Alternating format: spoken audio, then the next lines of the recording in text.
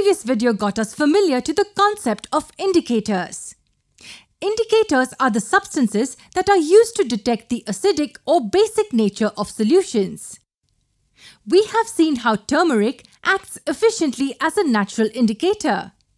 Now let's talk about another natural indicator, and that is China rose. China rose is a plant. So how can that be used as an indicator? The fact is, the flowers of China rose possess a good ability of detecting acids and bases. So how do we use China rose flower as an indicator? It's very simple. All we have to do is add hot water to the petals of China rose in a beaker and let it rest for some time. This solution can be used as an indicator. When drops of this are added to an acidic solution, then the color of the solution changes to magenta red or a slightly different shade of red for that matter. However, when added to an alkaline solution, the color of the alkali changes to green or yellowish green to be precise. The solutions change color in very less time. And that is how we use China rose as an indicator. However, sometimes it's not very convenient to add the indicator to the solution.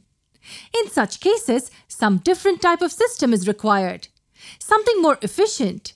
So in such cases, litmus paper comes to our rescue. What are litmus papers?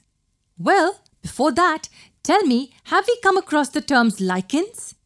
Yes, we have studied in biology that the symbiotic relation of algae and fungi gives us a unit called lichens.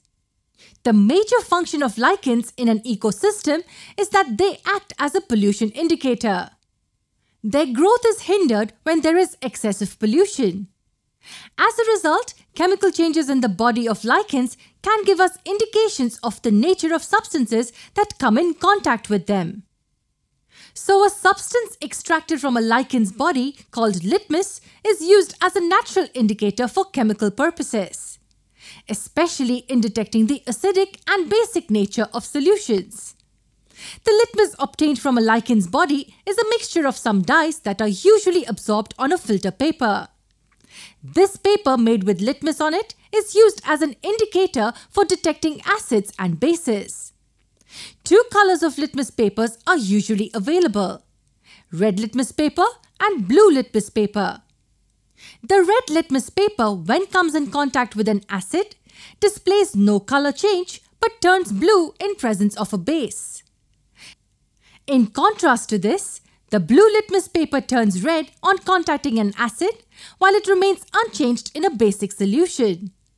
This is how several compounds are used as indicators that help us in detecting the acidic and alkaline nature of solutions.